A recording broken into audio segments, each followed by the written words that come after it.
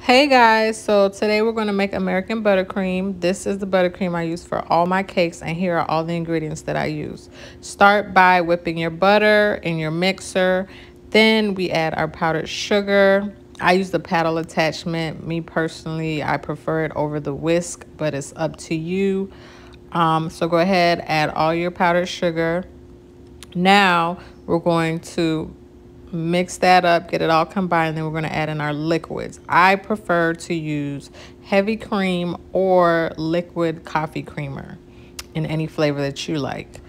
Then get that nice and smooth. Then I add in my vanilla, and then I turn my mixer up medium high and I let it whip for about 5 minutes.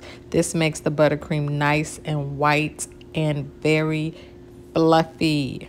Look at it. Guys, so here's how I make my black buttercream. I start with American buttercream, and then I slowly add in my cocoa powder, a tablespoon at a time, until I get a really dark, deep grayish color.